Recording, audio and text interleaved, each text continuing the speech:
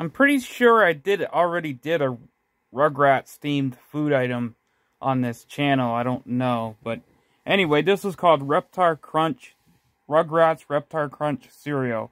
So, you know, Reptar is one of the is the cartoon that Tommy Pickles and Chucky Finster always watches on TV at Tommy's house when Tommy's with his friends. They always watch Reptar, which is a dinosaur that they always watch. And during the 90s, they started to produce a lot of Reptar-themed food, and just like The Simpsons, basically, Nickelodeon started to produce Reptar-themed food items, too, to collaborate with the show. It's kind of like Krusty O's, you know, Reptar Crunch.